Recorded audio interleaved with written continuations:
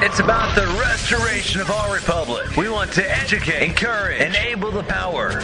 We stand for integrity, honesty, self-reliance, self-defense, and most importantly, no compromise on our foundational principles. This is America's Voice Now.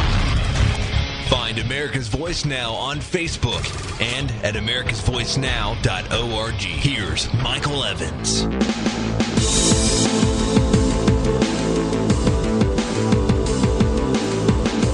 Good morning, America. You're listening to America's Voice Now. My name is Michael Evans, and I will be your host this morning, where we're going to cover a ton of topics. Looks like the wheels are coming off in a lot of different ways in a lot of different places. And I got to tell you, things are looking dire indeed, not just domestically, but on a global scale. We are going to talk a little bit more about the BundyRanch and provide you with an update, because apparently the BLM slaughtered some cattle during the siege. It is illegal, unethical, cruel, and it was totally unnecessary. Where's PETA? The people eating tasty animals. People against or unethical treatment of animals, or whatever their logo stands for. Where's the progressive liberal group out there who would normally scream about animal rights? Where are the animal rights activists? Where's the government itself? If this was stewardship, the wreckage that the BLM left behind, if this is stewardship of land, frankly, we can do without it. Is this what we call good government? What I call this is tyranny, and you should too. Because the animals that they killed are a stark reminder that this is how your government, and this is the way in which your government plans to deal with humans who get in their way too. Think that's too harsh? Tough. You can go watch Kim Kardashian or Communist News Network, and they'll give you the soft-pedaled lies. Go right ahead. That's entirely up to you. Or you can stick with us this morning, and you can get yourself awakened and aware to the harsh realities of a harsh and cruel world, full of tyrants, misfits, and quite honestly, psychopaths. And by the way, Imri, I'm not the only psychopath out there. We all are in a certain way. Second topic we're going to talk about this morning is Ukraine and how it shows a world tired of tyranny.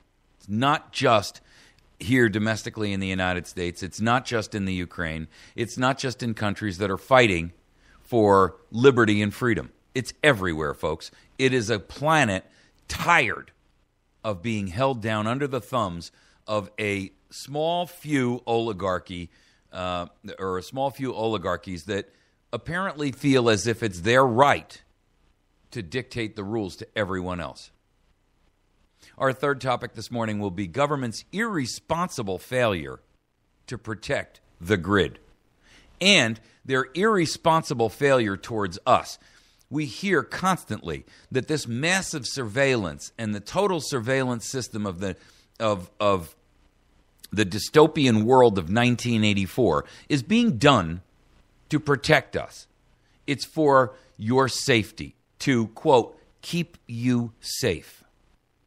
And yet, last week, it emerged just from the internet, because the NSA completely missed it.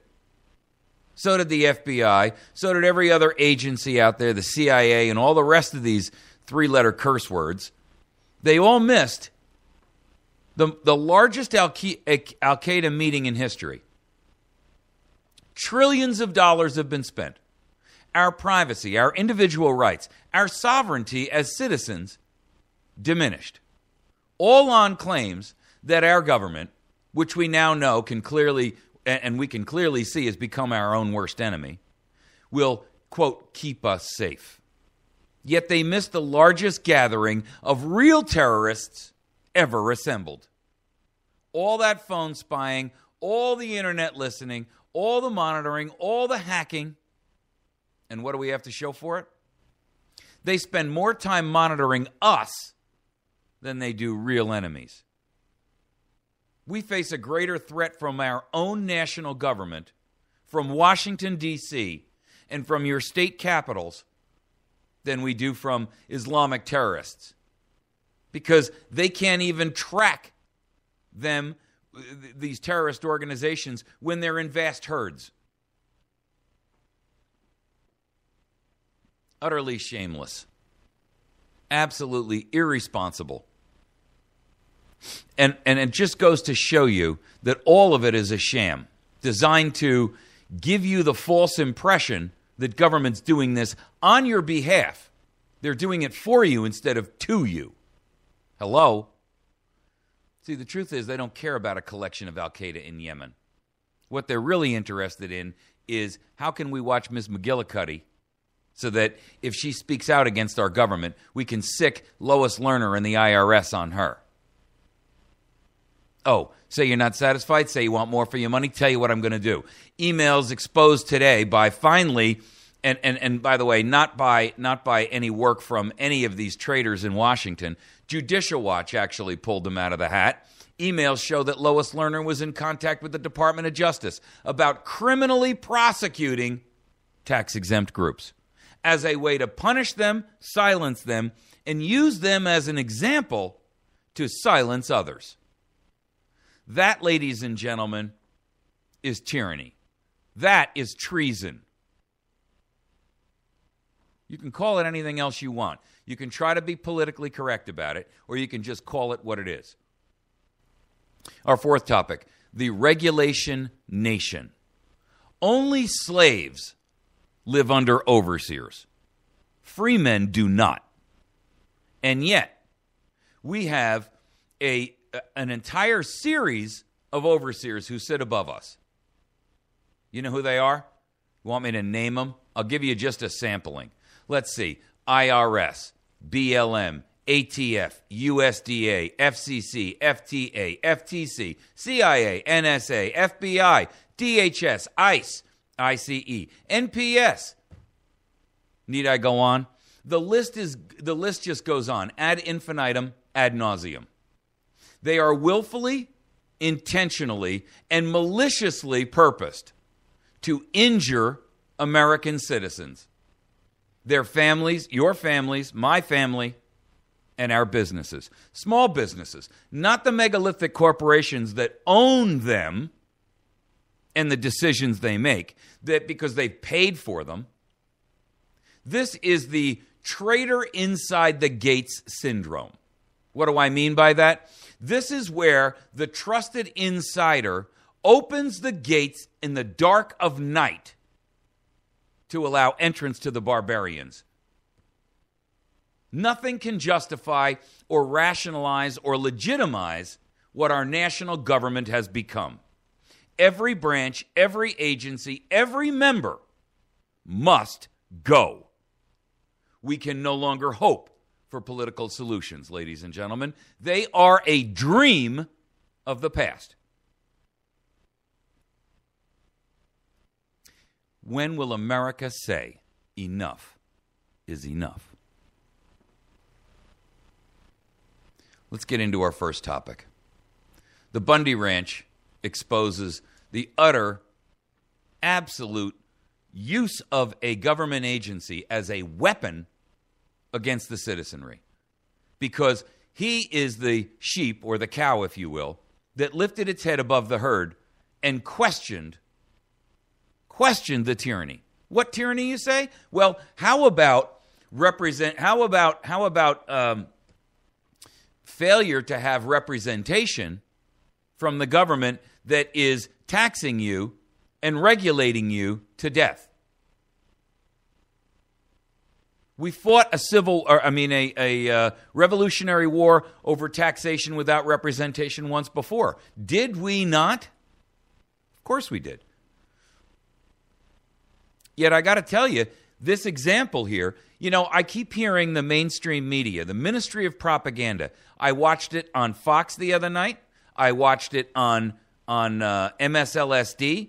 I watched it on Communist News Network. I watched it on CBS. I watched it on NBC. All of them do one thing. Even Hannity, who's had the Bundys on repeatedly, sitting there and cannot argue the point. None of them, whenever any one of their guests says, but this land is owned by the federal government. Stop. That's where the argument lies. You see, they all want to use the same excuse, but he's acting against the law. But not a single one of them, not one, has ever said, well, wait a second. A law passed outside of congressional authority, constitutional authority, a law which is passed, which is not on behalf of the Constitution, is no law at all. It is null and void.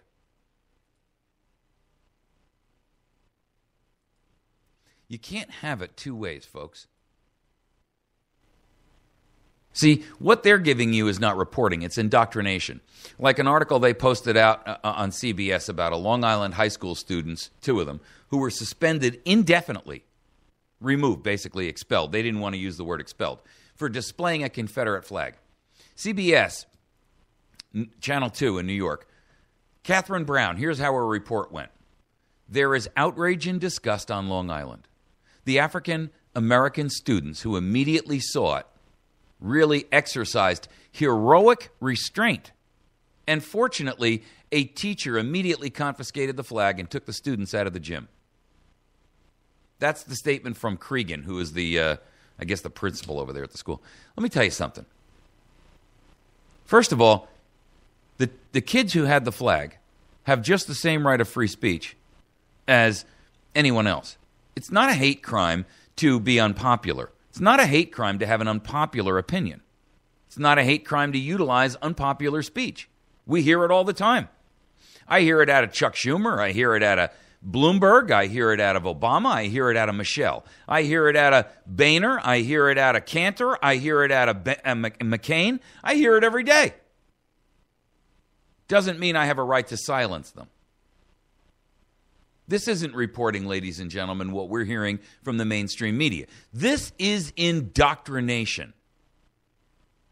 Irrespective of what anyone else wants to believe and what the media would try to manipulate your mind with, the Civil War was about states' rights and federal government overreach, even back then. Just like the coming Civil War number 2 will be about. The flag is part of our history. And it symbolizes a group of states who didn't want to be bled dry by scurrilous politicians who played favorites, picked winners and losers, and enriched themselves at the expense of others, not just individuals, but entire states. Slavery was a secondary issue. And the southern states had already agreed to disband it voluntarily in the future. No one teaches that now. The fake 14th Amendment didn't free anyone. Actually, what it did was it enslaved us all. The truth is, this government is become the enemy of the state, the enemy of our state, the enemy of our state of being, the enemy of liberty, the enemy of freedom.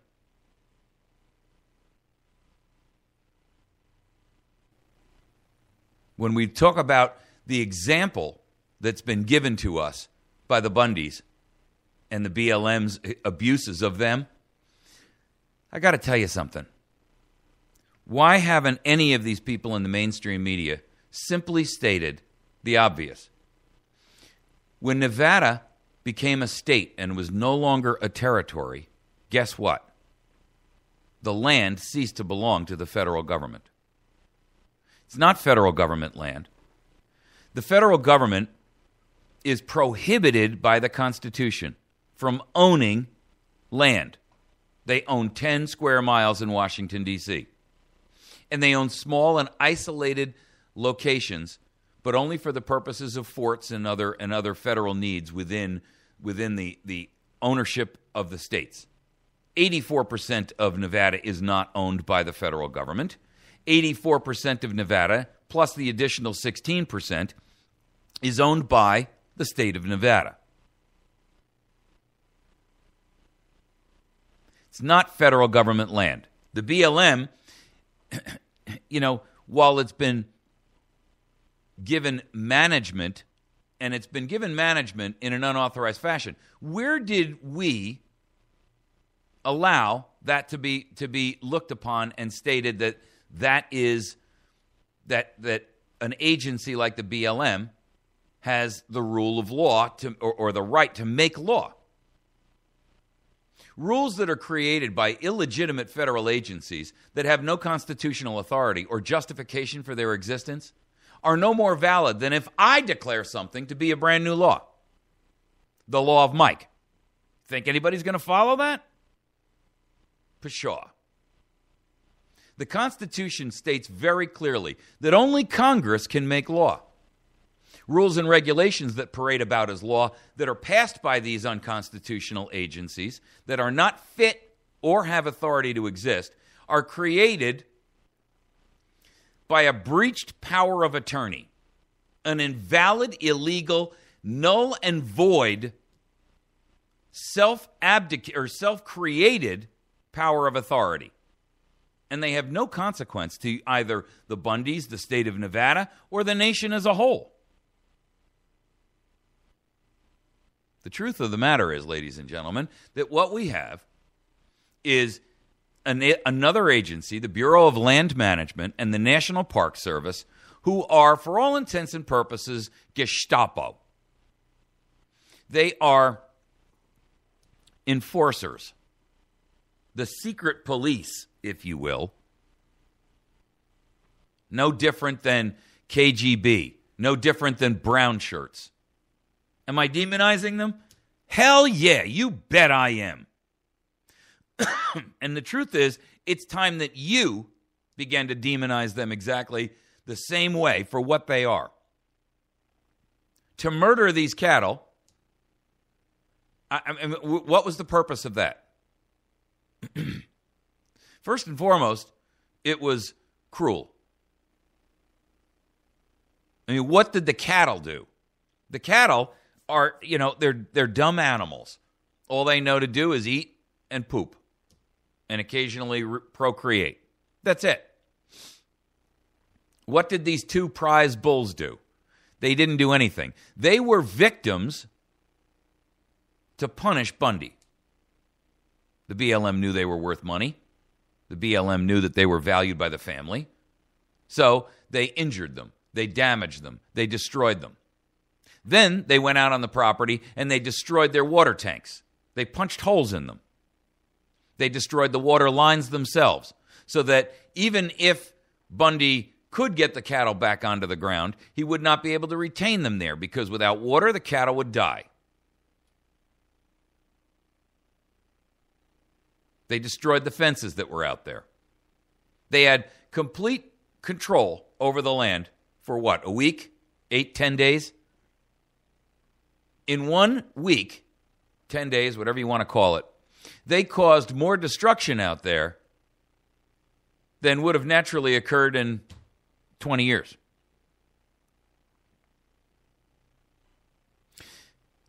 They justified spending $3 million on grazing fee to collect $1.1 million in grazing fees. Hello? They could have filed a lien on his ranch, but that wasn't good enough. They had to make an example to frighten the other sheep. They had to make an example to make sure that you knew no one can stand against us.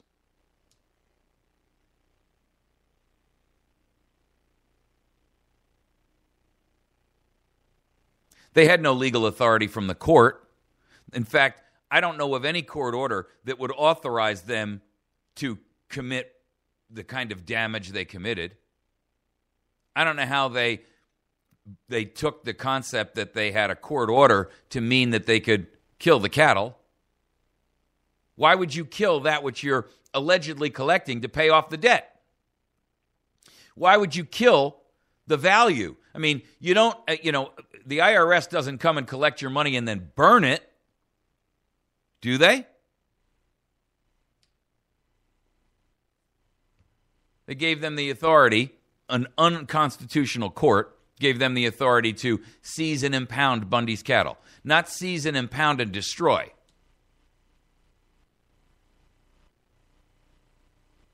One of the bulls was shot 5 times. Hello? 5 times? You see, the problem, ladies and gentlemen, is that Bundy is just an example. And by the way, I talked to you about the Hagee Ranch. If you're not familiar with it, that's on you because you haven't done your research. But the Hagee Ranch has been fighting this same battle in U.S. versus Hagee. That's Hage. Now, I got to tell you, they've been fighting this for far longer even than Bundy. In fact, they know each other. It got so bad that the son of the original Wayne Hagee, he actually went to law school because he knew that was the only way he was ever going to be able to continue to fight the battle. He couldn't afford the lawyers. He couldn't afford the court case. So he went to law school. And guess what? He won repeatedly. Has the BLM ever paid that debt? No, they won't. He's won a $4 million plus settlement. They won't pay it. The judge did find that Hagee, the father, had in fact allowed his cattle to trespass on federal land. You know what he charged them for damages? $165.88. Not $1.1 million. $165.88. That's it. The truth of the matter is, the judge went so far as to state, and he's referred the people that were terrorizing the Hagees to the Justice Department for prosecution for their actions. Were they ever prosecuted? No.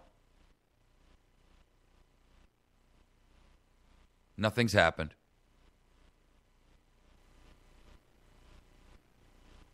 The Hagees were awarded $2.9 million because they took their water rights, and $1.4 million in statutory compensation for improvements made in connection with the revoked grazing permit. Including interest, the total award amounted to $14.2 million. That was 4 years ago. They've never gotten their money. They've never been paid. So how is it that this same kind of thing goes on and over and over and over? Well, in our next segment, we're going to talk about how it's not just here in America that we're getting sick and tired of tyranny, but it's on a global scale. The Ukraine shows us a world tired of tyranny, and according to at least one individual, may well be the beginnings of World War III. Edward Lucas makes it clear. We'll talk a little bit about it in just a moment. You're listening to America's Voice Now. Please stick with us and ride with us this morning. We're covering some important issues, and I think that they're valuable for you to be aware of. You can find us at americasvoicenow.org. We'll be right back.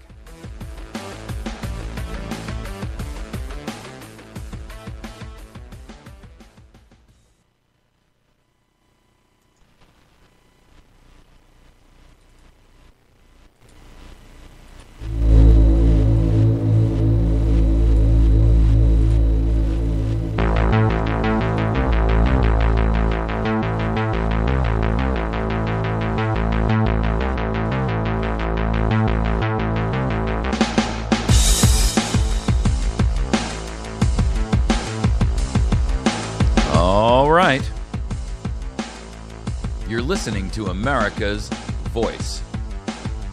My name is Michael Evans.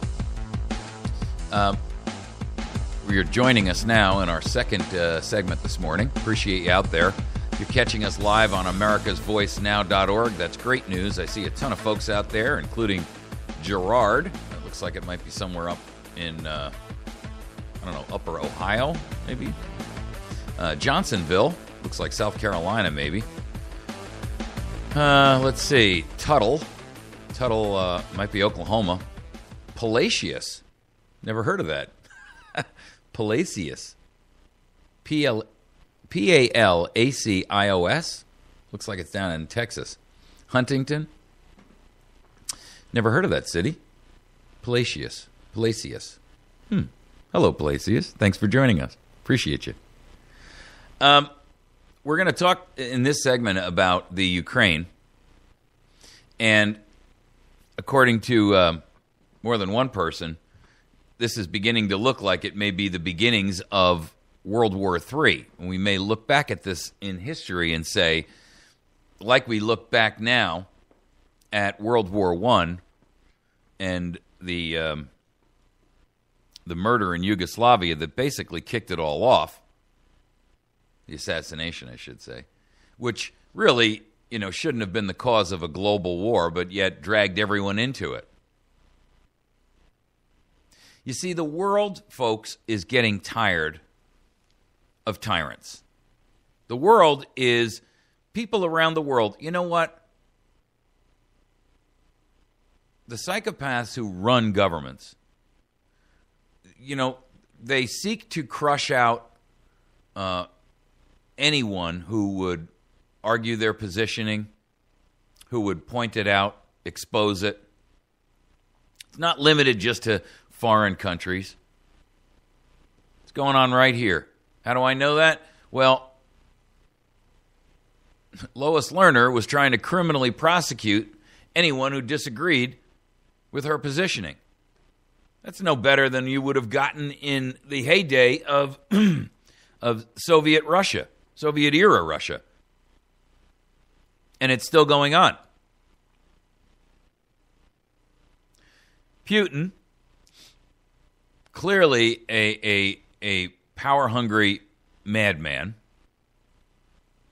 is doing everything he can to, one, strike back at the West, and two, solidify his own positioning and power, and that of his nation, Russia.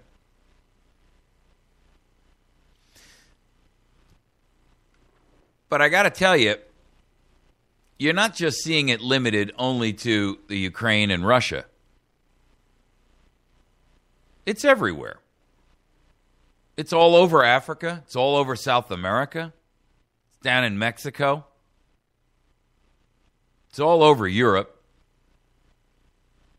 There are a couple of groups that are religiously driven to insanity, and I specifically point to the Islamic terrorists and the Islamic extremists who believe that a theocracy of madmen running a global planet full of sheep is the ultimate Valhalla, the ultimate utopia on earth. But it's not just limited to religious fanaticism. There's ideological fanaticism. There's just sheer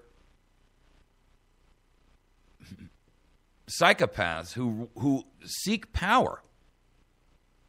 That's why, despite all of the arguments that you hear and all of the comments that you've heard from every Miss America, Miss Universe about, I seek to incorporate world peace, you'll never have it. Because it only takes one nutcase to set off those who are on the edge. Edward Lucas writes in the Daily Mail, I hope I'm wrong, but historians may look back and say that this was the beginning of World War III. Vladimir Putin is striking at the heart of the West. We can choose to surrender any responsibility we have to protect the Ukraine and the Baltic states, or we can mount a last-ditch attempt to deter Russia from furthering its imperial ambition. If we choose to resist Putin, we risk a terrifying military escalation. He goes on to say that, I do not think it's an exaggeration to say that this could bring us to the brink of nuclear war. And I would agree. And I'll tell you why. Because humans have this thing that is ultimately destructive. It's called pride. And it's what causes two nations to go to war knowing that millions will be killed because they don't want to lose face.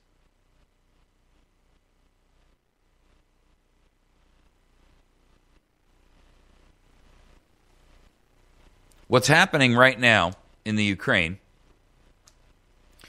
and what started out to be protests from individuals who were tired of being oppressed and repressed.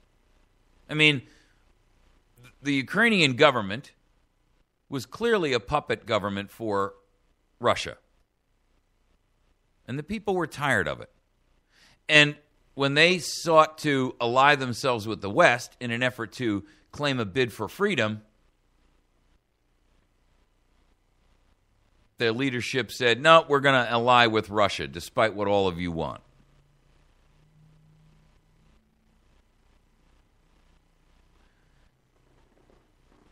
I'm not saying that the West is good for the Ukraine either, because the West is run by the International Monetary Fund, the IMF. It's run by the psychopaths in Britain and the psychopaths in the United States. I mean, really, folks, think about it. The dogs of war are howling. But they're not howling only in the Ukraine. And they're not howling only in the Middle East, where people seek freedom from religious oppression, religious insanity. I mean, really. Look at the Saudis, where you can't even drive a car if you're a woman, where women are given such abusive treatment. I mean, it's unconscionable. It really is. Where, I mean, it's insane. No one can condone that. And worse yet, they're killing each other and then blaming us for it. I mean, you got the Sunnis and the Shiites, and they're killing each other and then blaming us for it. It's an internal religious battle.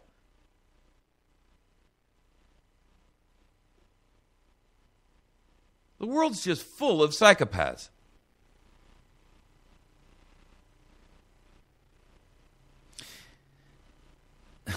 All people want is to be left alone to do the best they can with the resources, the skills, the God-given talents that they've been given.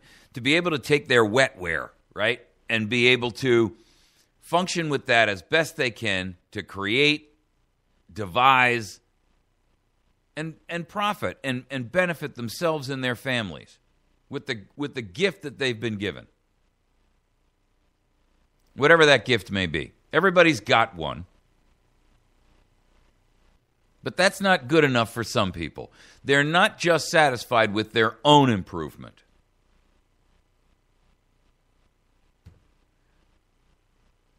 Humanity is flawed beyond belief because of this problem. And it has been the cause of strife through all of known history from the time that man ever literally, sentiently stepped one foot in front of the other. It has been the destructive force in every society, between every nation. I'm not some utopian who says, well, we can all live in a, happy little commune here and share alike, and because that doesn't work. Humanity is too selfish for that. And we're intended to be. We're community driven, but we're not a collective. We don't herd well.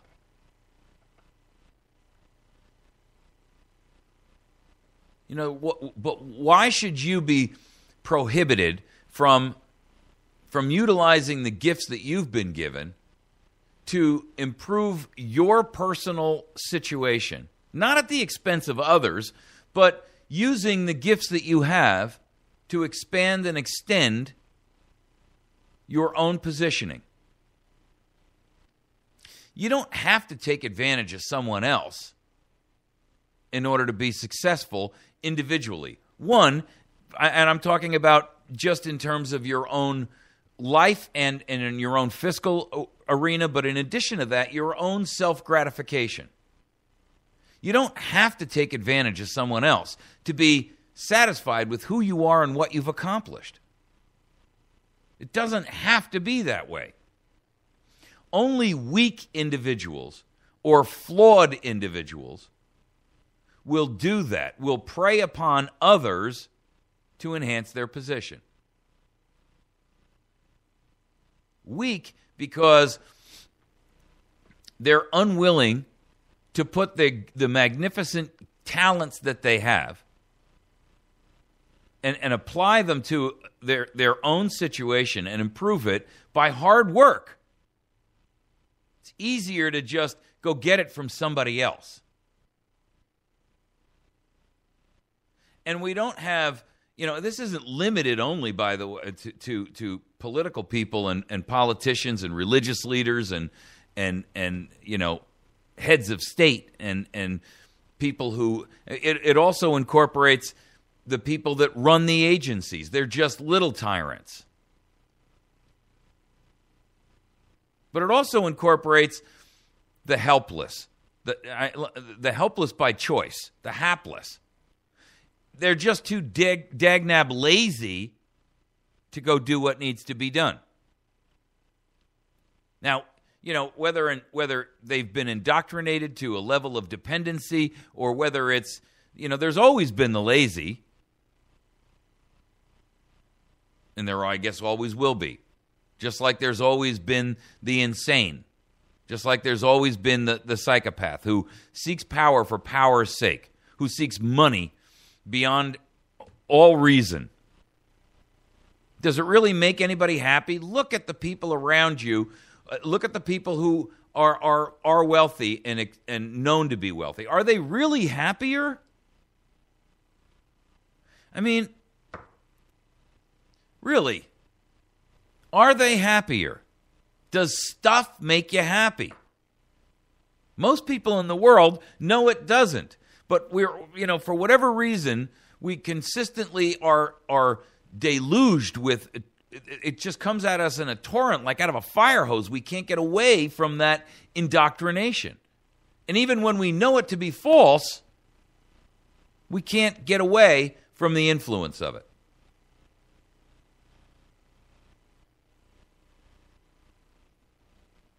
It's a failing of the planet.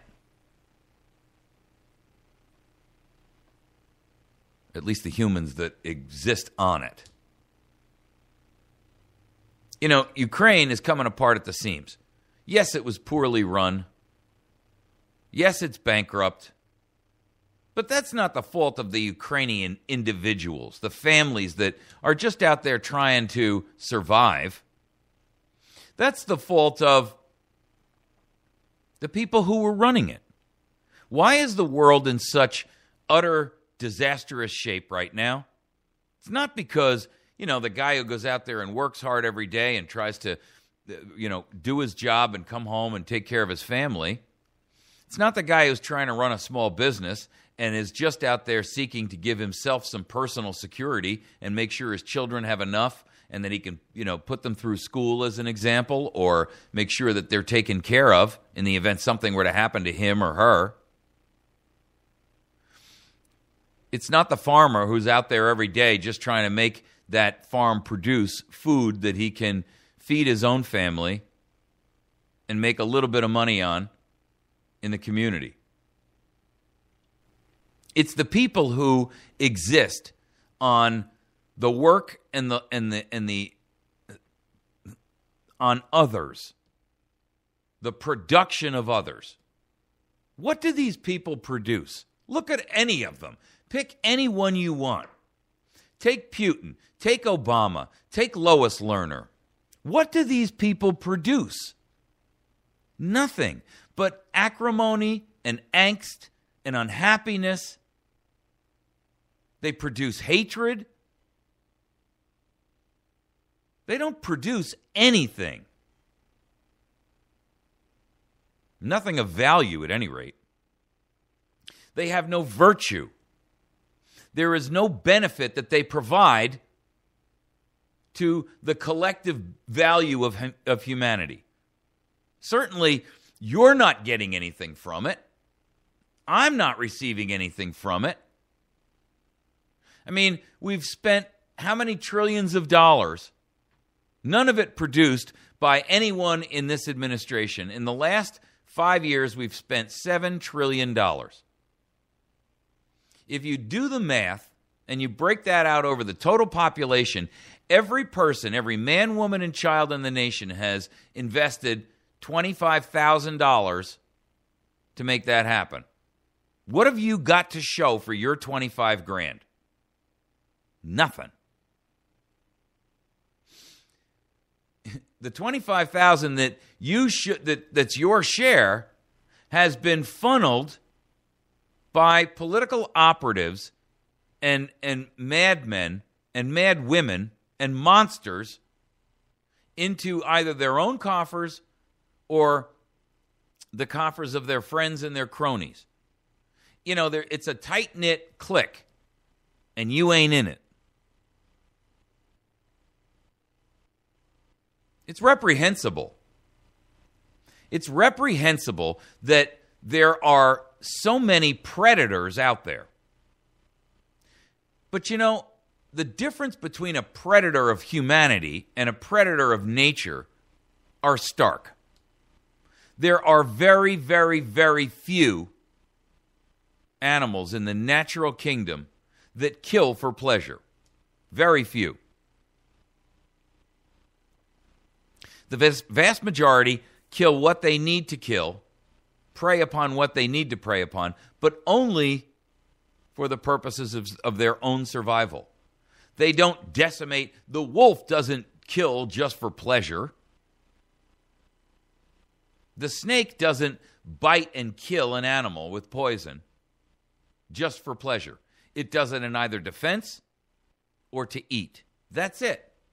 And they don't abuse the resource. I mean, they yes, of course, they have to kill the rabbit to eat it.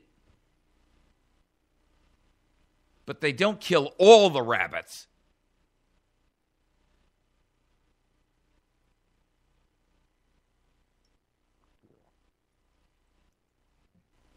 The insanity of higher intelligence is that it breeds this ill-natured cruelty. And frankly, you know, it takes a certain mindset to have that failure to be empathic or even sympathetic with the plight of those which you're taking advantage of to gain your own personal improvement. That is, ladies and gentlemen, where the flaw lies.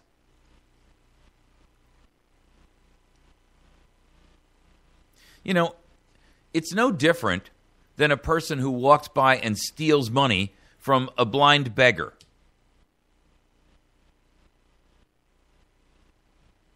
Really. And someone who doesn't need it. I mean, come on. It's just malicious. Because I can.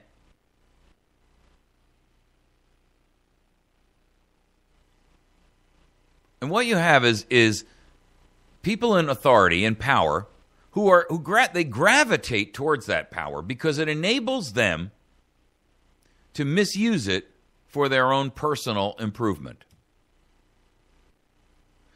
Just like it takes a certain person with a mindset to go into, you know, a unique brain surgery, as an example, in medicine. Just like it takes a certain person and a certain mindset to be willing to become a nun or someone who will sacrifice their own personal interest for the benefit of others.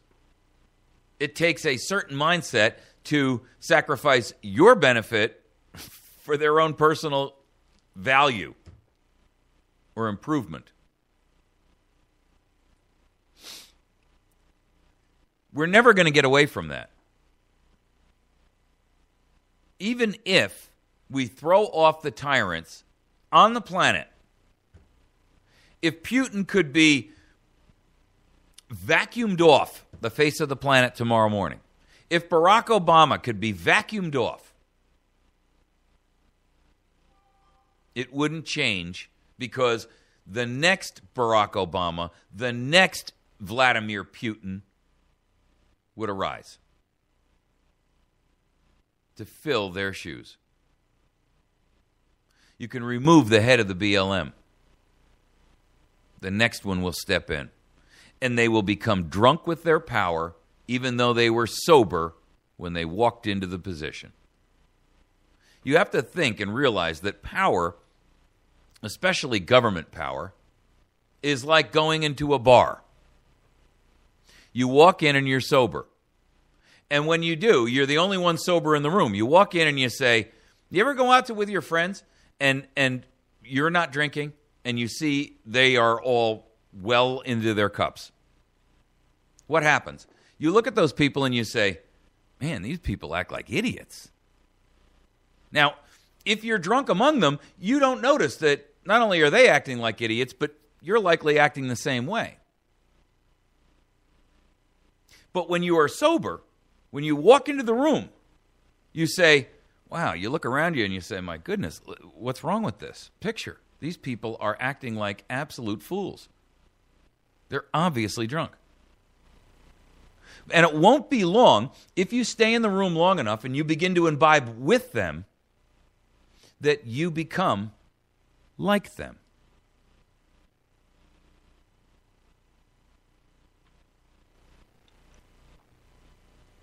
You've been listening to America's Voice. My name is Michael Evans. You can communicate with me via email at mike@americasvoicenow.org. That's mike@americasvoicenow.org. Please ride with us for a moment. We're going to take a quick break. We have a little commercial break we're going to do, and then we're going to come back and we're going to tackle the next topic, which is government's irresponsible failure to protect our grid and to protect us, as they claim to be doing, and spending trillions upon it. And yet, we're less secure now than we have ever been. Not only from outside, but from within. Stick with us. We're going to take a break. We'll be back in just a moment. If you're watching the stream live on America's Voice Now, just ride with us. It'll take us about a minute and a half, and you can click the play button. We'll be right back on. You're listening to America's Voice Now. Make sure that you visit our sponsors. Please support these folks, because they are the ones who make sure that we are on the air, especially on terrestrial broadcast radio. These guys really have stepped up to the plate, and they make sure that we are retained there. So please patronize them. You can visit my friend Jason over at Wits End Classic Barbershop and get yourself a great haircut over there. He charges $10 for a haircut. He does that old-style straight razor shave and the whole 9 yards. Hot towel. Kind of a treat. You got Father's Day coming up. Perfect opportunity for you to take your father or your husband or your significant other and go down there, maybe your granddad, and take them down there and give them a treat. Take them down for a treat and get them taken care of over at Wits End Classic Barbershop. While you're there, you can slip into the back and you can go to the Patriot Cigar and Tobacco Shop, which is right behind the barbershop. There, you can get, if they're a smoker, if they are into tobacco of any kind, you can get, and even if they only have an occasional cigar, get them a nice cigar and treat them to a nice day. If you're interested in having a wedding party of some sort or some kind of an event coming up, they have a facility there where they've got large screen TVs and the cigars and all the accessories and pipe tobaccos and all kinds of things. You can rent the place for a private party, and it would be an outstanding opportunity to do something unique and different. If you're getting married shortly, you can have not only a bar, but you could have a cigar bar there. How unique is that? You can call them at 417-257-1776 to get more details and information. You're listening to America's Voice. We'll be back in just a moment, and we will continue with our show.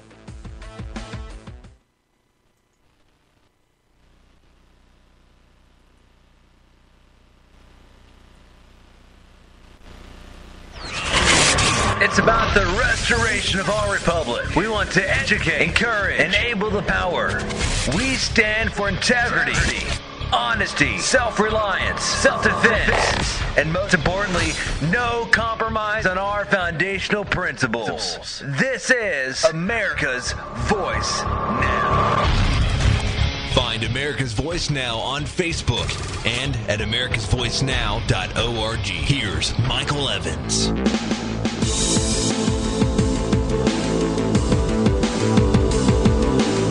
Good morning, America. You're listening to America's Voice Now. My name is Michael Evans, and I am your host this morning. You're joining us halfway through our program.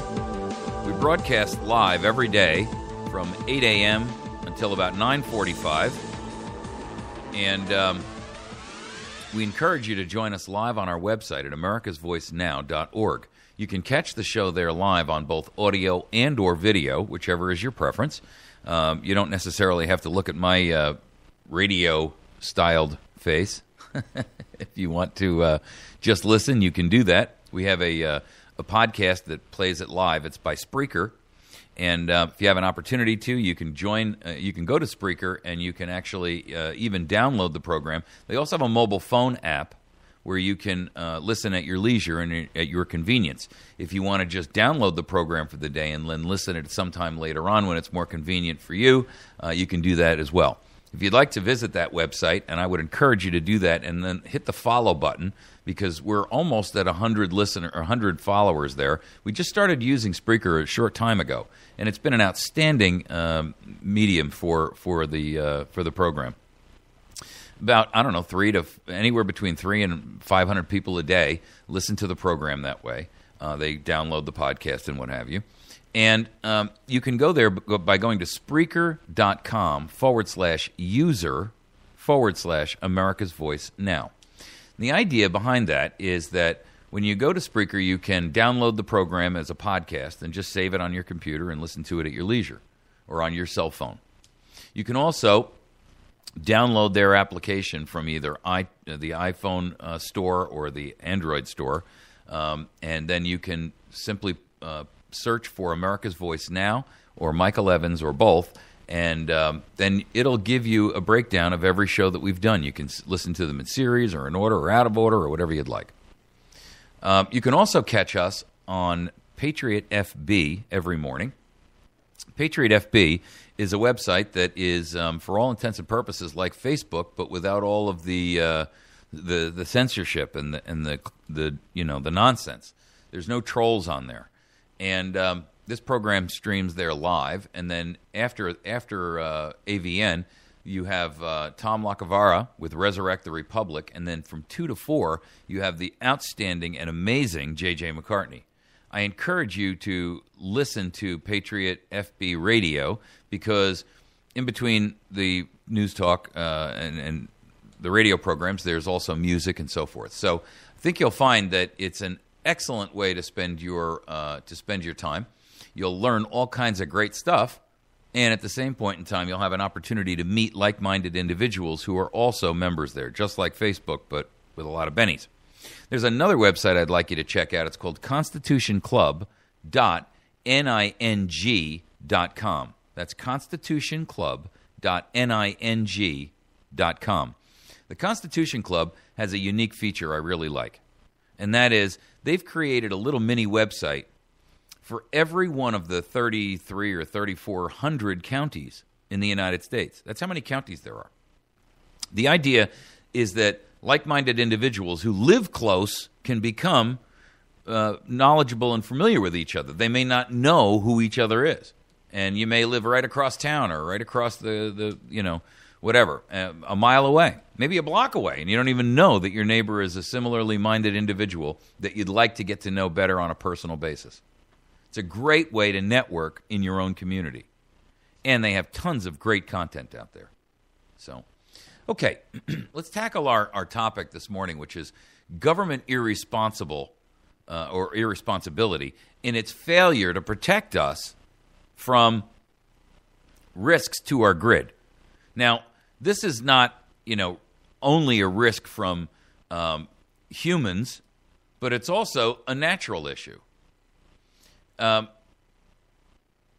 we know that there can be many natural causes that would bring a grid down, not the least of which is unusual solar activity, a natural disaster, a major earthquake, floods, all kinds of things. The problem is that our grid, our power grid, which, quite frankly, we all rely upon far more than I think most of us realize,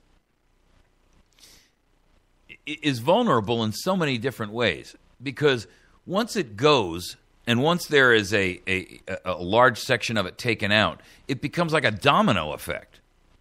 And Congress has been made aware of this now for well over a decade.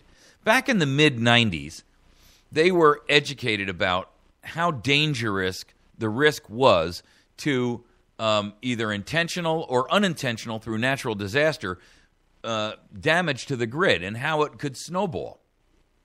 They were warned that a foreign enemy could disable the grid with something like an EMP type style of attack, which is an electromagnetic pulse type attack. It's kind of like a nuclear weapon detonated at very, very high atmospheric, above the atmosphere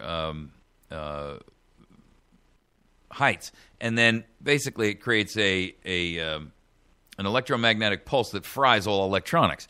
And there are, there's only so much you can protect from that perspective, but there are other methods. I mean, a lot of folks don't know that it was only a couple of months ago when in California, someone or some group of ones literally laid outside of a fence, outside of an electric facility, and shot up all of the transformers that were in it. I mean, they spent at least 20 minutes there. Now, these huge power stations and transfer stations and transmission facilities are generally not located right in the middle of population centers for a number of reasons. One, they're big and ugly, and two, they don't have to be. And they require a certain amount of land. And so, these are those big, ugly power generation facilities that you see, not generation, but transfer facilities that you see with all the, the big boxes and the crazy-looking wire and all that. Some group, and they think it's probably more than one individual, literally sat there and target practiced for about 20 minutes and disabled a whole bunch of these transformers, which, quite frankly, they only caught at the nick of time to keep it from creating these massive cascading failures that would have ran through the entire grid in California. It's not the only time that it's happened. It's been happening around the country, but they're keeping it secret. The truth of the matter is, the grid would be easy for terrorists to disrupt.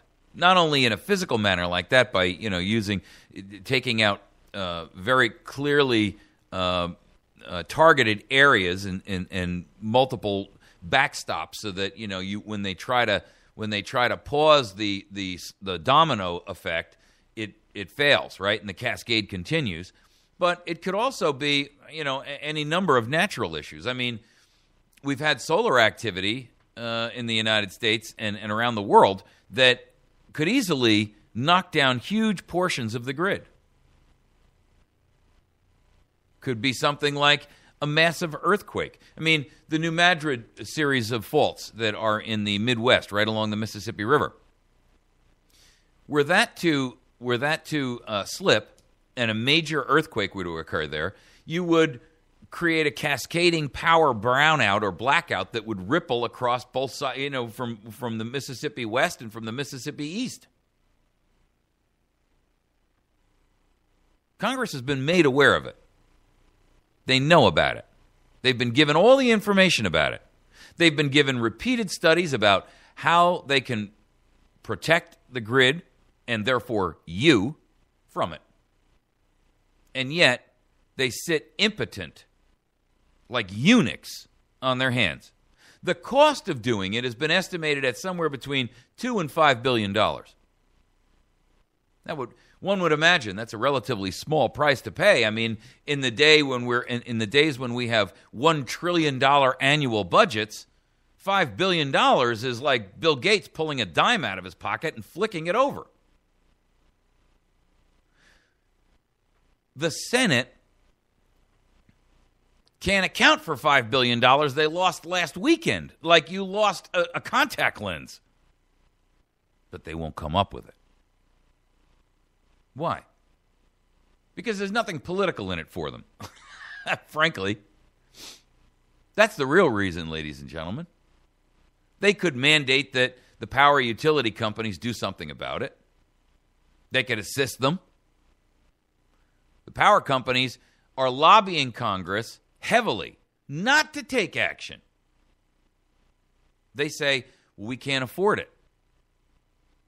The truth is, they're not going to afford it. They're going to pass the bill on to you anyway. Who are we kidding here? All they're going to do is jack your electric rates. And I might add to you, and I posted this up on our website at AVN and Facebook page and Patriot FB and all the rest, electricity prices have surged to an all-time record for March. The average price of a kilowatt hour of electricity hit 13.5 cents. That's up 5.5% from March of 2013 last year. 5.5% in 1 year. Why? Well, you need to understand that these agencies that run our government, and by the way, Congress only passes a few hundred laws a year. It's the administrative agencies that pass the multiple tens of thousands of regulations and rules, which are, in fact, they are de facto law, but are illegal and unconstitutional. But the problem that we've got with this electrical issue here is in large part generated by the EPA, who is demonizing the use of coal when we don't have an alternative. Listen, the argument for this, folks, is very simple. The environmentalists say we've got to stop coal. And we say, well, okay, here's the realistic argument. And I can sum it up very shortly for you. Until we have an alternative solution that is viable fiscally and viable from a production standpoint, no. How's that? Until wind, until water, until solar, until alternative systems are capable of producing the electricity required, the answer is no. You don't quit one job until you've got another. That's not how it works. Not in a realistic, logical, well-reasoned world. I get it. You want clean air. I get it. You want clean water. We all do. But shutting down power plants on a perceived false science like climate change science, which has been commissioned, not truly real science, it's all based on a lie. And even if it wasn't, then release the alternative solutions to better energy production, and we'll be more than happy to stop using coal. In fact, if the truth be known, if there was a better alternative to coal, one that was more efficient or less expensive to produce, coal would go the way of the buffalo as a natural extension. Could be natural gas. Oh, but we can't drill that because, dagnabbit, there's mosquitoes and tortoises and grasshoppers and some kind of bird that are going to be injured if we draw the gas out of the ground. Well, natural gas burns very clean, folks. I mean, look, it's all a scam. The truth is, our Congress has failed us. And they have failed the ability to protect us from terrorist attack, whether that be a physical attack like an EMP or bullets and transformers or a software hack. Also, very easy and open. The truth is that it just proves my point to you that government is not really concerned ultimately about you. They are self-absorbed. And anything that does not have a direct benefit in their personal sphere is a non-issue. Let me just give you an example of how big this problem is, because this is from an article in the LA Times. There have been a number of members of Congress who want to force regulators to make specific security upgrades at different facilities and to put in place, in between these transmission points and generation plants, circuit breakers, if you will. But they can't seem to get past the political one-upsmanship, the gridlock. This article goes on to say that the magnitude of the problem is underscored by concerns that are raised by insurance giants Lloyd's of London, which is known for a willingness to insure pretty much anything. Lloyd's appraisers have been making a lot of visits lately to power companies, seeking protection against the risks of cyber attack, among others. Their takeaway? Security at about half the companies they visit is too weak for even Lloyd's to offer a policy. See, the real problem here, folks, is that no one's willing to do the right thing unless there's something in it for them. And that's tragic. That's tragic. That's irresponsible. That's unconscionable. We put government in place. We gave them a limited power of attorney to act on our behalf. Not to willfully and intentionally and maliciously injure us for their own personal gain, for their own political power, for their own financial gain. And they have become the traitors inside the gates. That's what this is. We have a group of people who, for all intents and purposes, consider governance their personal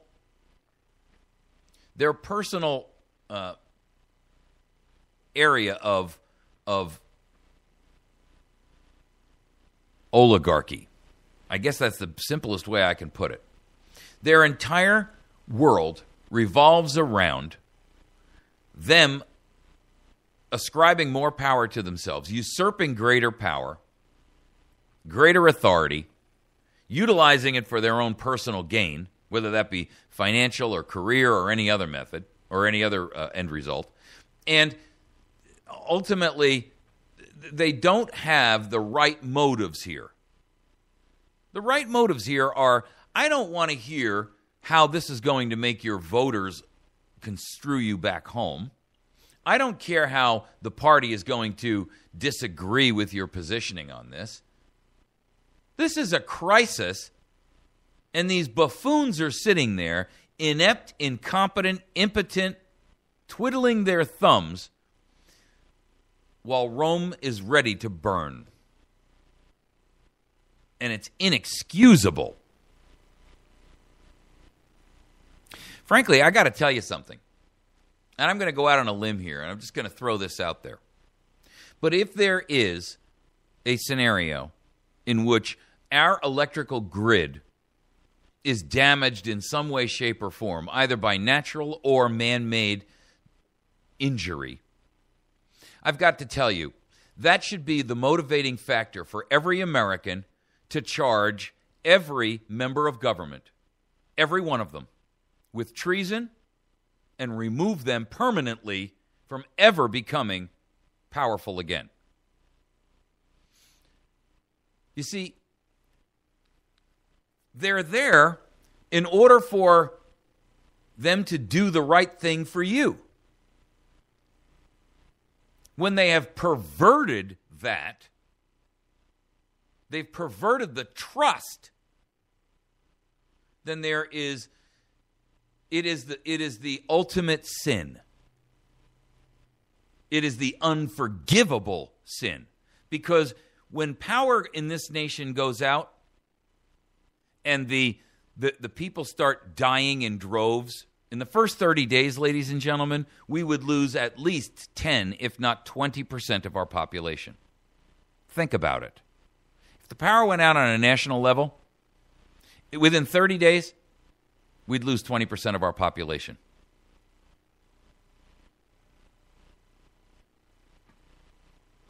That would qualify every member of government in any role, any position, anywhere, anyhow, for removal, a label of dishonorably discharged at best, and a charge of treason with a punishment of death for those most responsible. There you go, folks. Oh, I know that'll never make the mainstream media, but it oughta. The truth is, if every other talking head, if every other political pundit out there put the real truth in front of the nation, that's how we deal with it. That's how your founding fathers would have explained it to you. We're going to take a break. When we come back, we're going to talk about Regulation Nation. Only slaves live under overseers. Not free men. Not free women.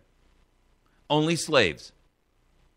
And this nation has more regulation than any other nation in the world. The land of the free? The hell you say. The home of the brave?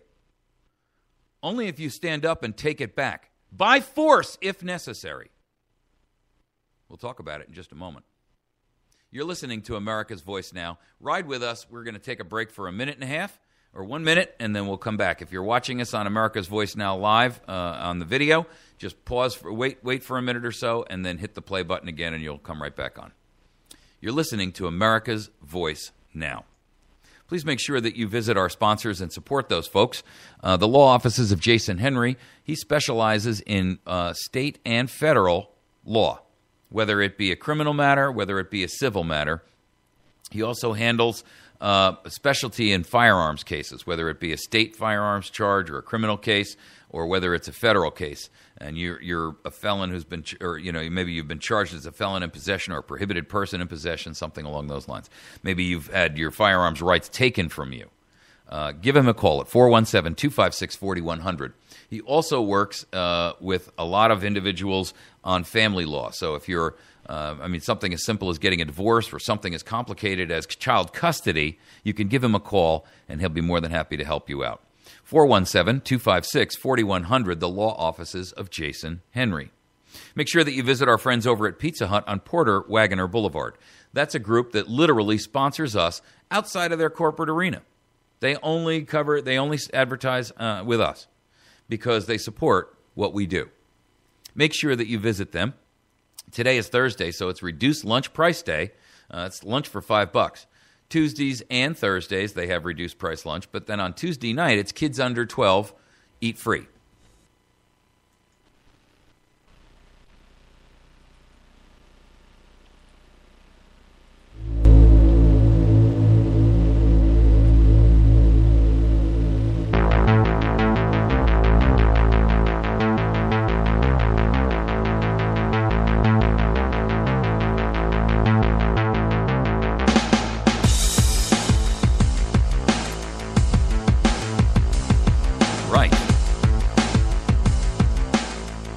Back. You're listening to America's Voice Now. My name is Mike Evans. I am your host this evening, or this morning, or this evening if you're listening to us on Patriot FB. I'm sorry, on Big Country 99. Our program does repeat on Big Country 99. That's Rooster Radio, and plays there from midnight to 2 a.m. So if you are in our broadcast area, which is huge, please, by all means, listen to that program and refer your friends. If you're a business person in the community and you'd like to advertise with us, on Big Country 99, please contact me via email. You can send me an email to mike@americasvoicenow.org, and we'll be more than happy to put together an advertising package that covers you not only during the broadcast of our show, but we've got a great advertising package that gives you about 4 or 5 spots during the course of the day, 5 days a week. So take advantage of it. It's the least expensive radio package you'll ever find. I cannot recommend it strongly enough. And every one of our advertisers uses it, so it's definitely worthwhile. This particular segment, this is our last segment of the morning, we're going to talk about the regulation nation. And we've become this monster of regulation that is really an enslavement of every one of us. Whether you're in business or you're just, a Joe Six-Pack going out there and working, the hard grind every day, and you bring your lunch in a lunch pail, the regulation that exists in our government today and the amount of rules and regulations under which we live in that are all, for all intents and purposes, de facto law, well, there's no other nation in the world that has them. We have the highest level of prisoners in prisons and jails in the world. Let me explain something to you and give you a startling statistic. 25% of all the people who are incarcerated around the planet are in the United States. 25% of all the prisoners held in all the jails in all the world are right here on U.S. soil. And yet, we're only 5% of the total population of that same planet. Now, how do you explain and justify the phrase, the land of the free, when we have such a disproportionate share of human beings incarcerated? When we have literally tens of millions of Americans who are felons, second-class citizens, as it were, who are criminals based on a bunch of laws that were passed by a bunch of administrative agencies that have no justification under our Constitution. This president is the king of illegal, unethical, immoral regulation. These agencies that pass these rules and regulations are being used as a weapon against the citizens that are under assault from our own government, state and federal.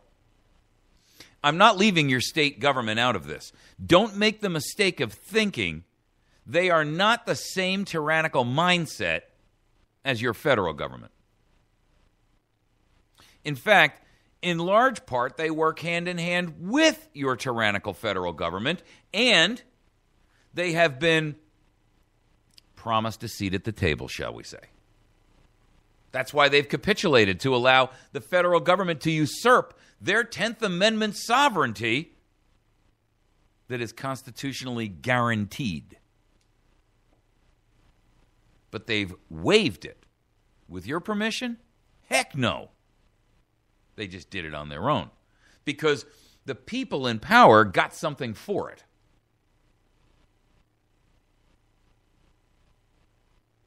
The EPA, the IRS, the Bureau of Land Management, the Alcohol, Tobacco, and Firearms, USDA, the FCC, the FTA, the FTC, the CIA, the NSA, the FBI to the DOJ, the DHS, ICE, the National Park Service.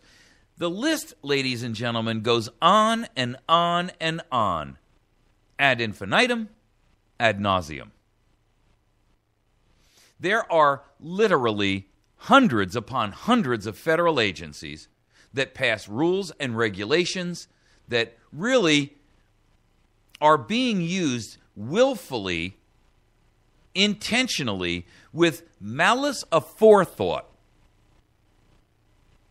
arbitrarily, capriciously, and maliciously intended to injure Americans, your families, and our businesses. That's the simple truth of it. Everything else that you hear is a lie. Everything else you hear is propaganda. That's the truth. These federal agencies have grown so disproportionately powerful. There's an article in the Wall Street Journal in which they pretty clearly outline it. Their opening sentences, anyone wondering why the U.S. economy can't seem to grow at its usual pace should examine one product category where production is actually booming: federal regulation. Washington set a new record in 2013, issuing final rules that consume 26,417 pages in the Federal Register. For those of you who don't know what the Federal Register is, I encourage you to educate yourself. It's the book of rules. It's the rule book. While plenty of government employees deserve credit for this milestone, leadership does matter. And by this measure, President Obama has never been surpassed in the Oval Office. He is unprecedented, to use his favorite word. The latest rulemaking tally comes from the Competitive Enterprise Institute, who on April 29th will publish an annual review of federal regulation in 10,000 Commandments, quote unquote. That's the name of it.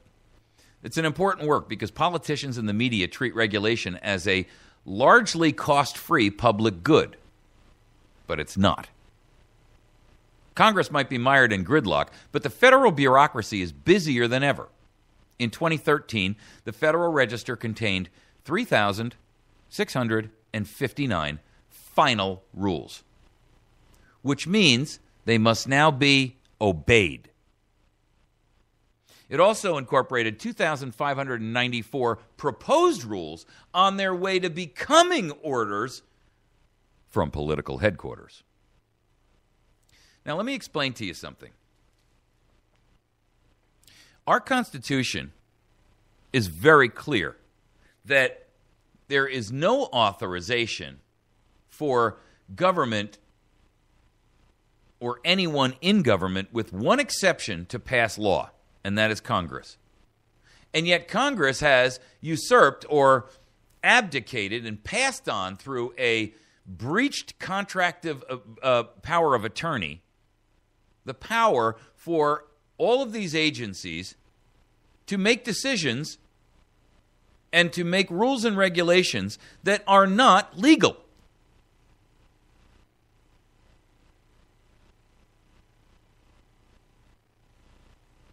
I've got to tell you, folks, it's beyond comprehension that that most people don't even understand and recognize the reality of what these criminals, and they are criminals, are doing. They are passing laws and regulations that they have no authority to make.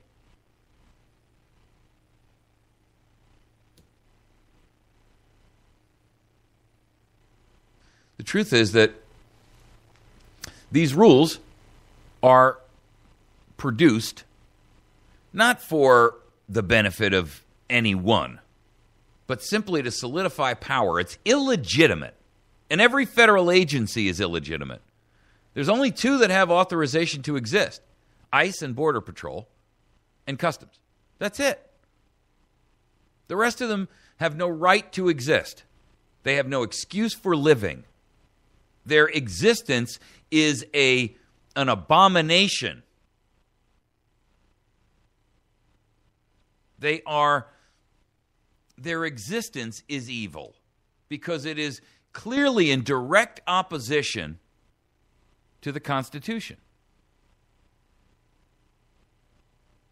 They are no more valid, nor are their decrees and their rules and their regulations, which are passed in mountains, than as if I made a declaration and said, this is the new rule of the land. Who would follow that? No one, of course.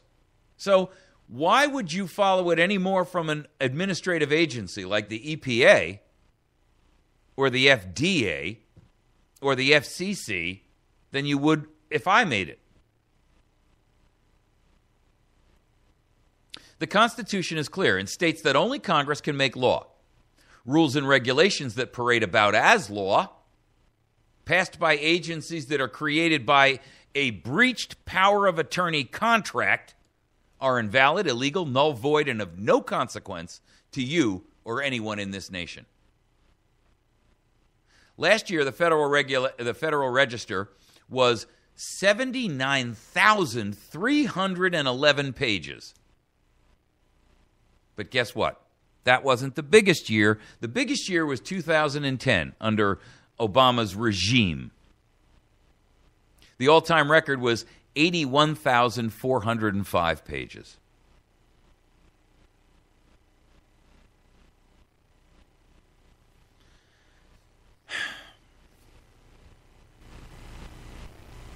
There are, for the record, in 2014, right now, 3,305 brand new regulations that are moving through the pipeline that are on their way to being imposed upon you. And let me clarify for you why that's important. Because 191 of those are what's called commercially significant.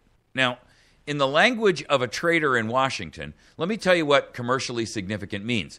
These are rules which are considered to be significant because they have a cost of at least $100 million a year to the public.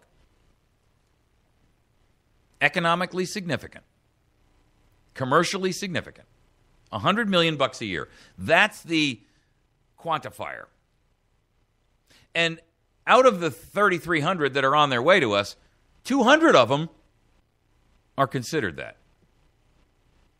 That's not counting the 10,000 that have been passed before that are just like it.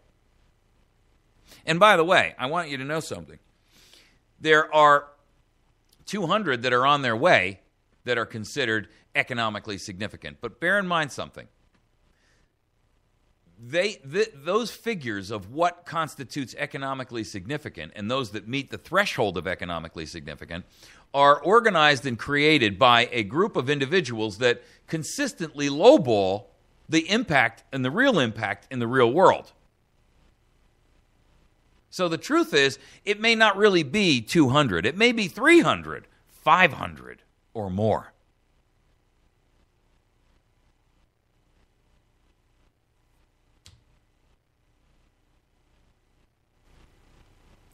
The overall cost, and this is part of the study that was done, that Wall Street Journal is drawing their information from here. The article was written by a guy by the name of Cruz, so in case you hear me mention his name, you'll understand where it's coming from. Drawing largely on government statistics, Cruz estimates that the overall cost of regulatory compliance and its economic impact is $1.9 trillion annually. You're kidding me. 1.9 trillion. Ladies and gentlemen, that's higher than our budget. The cost of regulatory compliance. This is lost productivity. This is lost revenue opportunity. This is the cost of enforcement. The cost and the burden placed upon taxpayers. Some of it's tangible, some of it's intangible. Some of it's physical hard cost, i.e. the cost of all of the law enforcement that we're prisoners under. But it's also the lost productivity. It's the loss of the companies that flee the United States because the small businesses. I'm not talking about the mega internationals. I'm talking about the small businessman who says, I can't open and run a business here because the EPA or some other regulatory agency that oversees my business demands I get a license and then comes down and makes me do the most horrific, insane things to be in business. So it's easier for me to either produce the product somewhere else or to not be in business at all.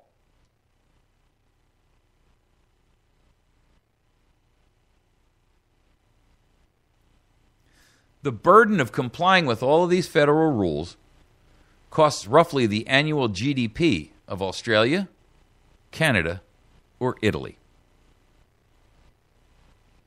Now, for the record, our GDP in this country is roughly $16 trillion. $16 trillion. So 1/8 of our productivity, of our GDP, is lost to meet regulations that empower a small group of oligarchs who, frankly, I mean, look, the truth of the matter is that all of the issues that we have, all the problems that we have, could be solved by eliminating, or mostly solved, by eliminating this regulation. Because you see, the regulations are designed to be a duplication of that which, frankly, you know, most of the stuff that we deal with that's a problem through this regulation, that it is a real risk for the country, can be dealt with by states through criminal prosecutions. How do I mean that? Well, okay, we have, first of all, you have all of these issues like the Clean Air and the Clean Water Act, and the EPA is usurping everybody's power, stealing everyone's land over that.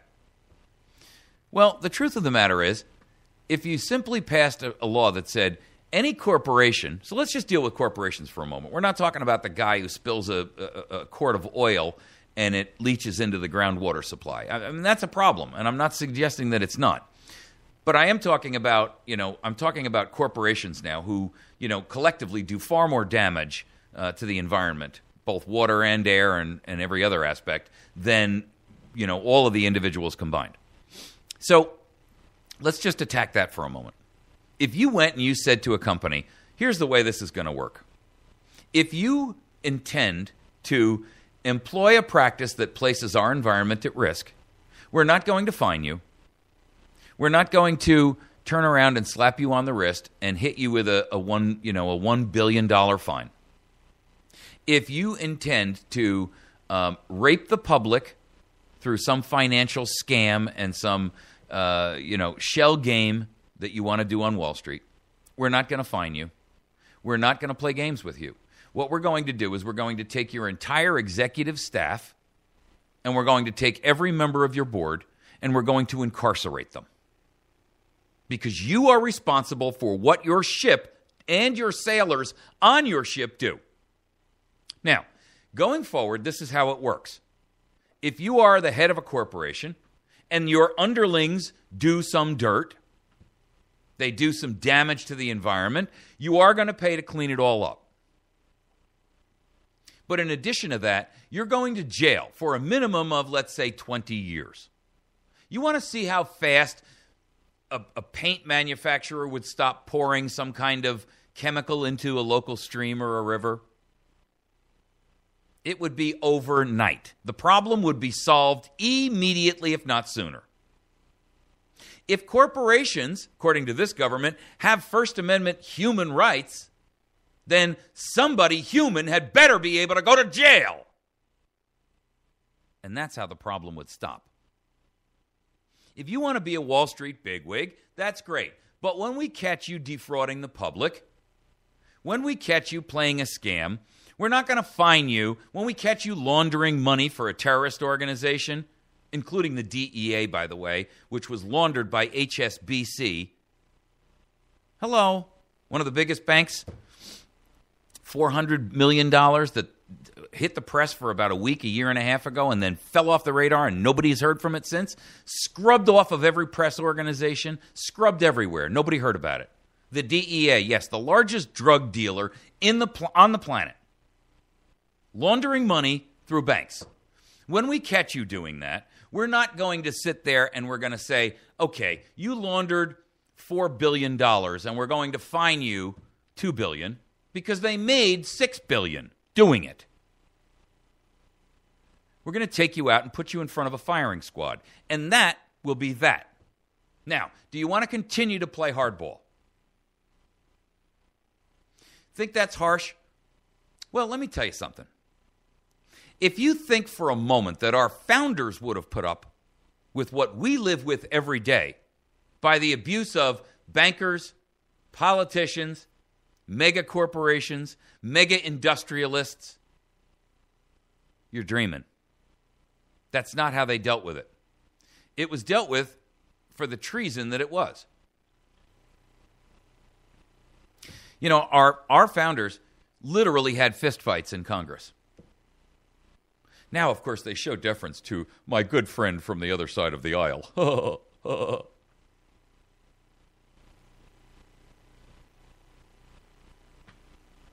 If you want this to stop, ladies and gentlemen, we have to change everything about government, including the fact that government is making these regulations that really don't affect any of the people that are paying their freight.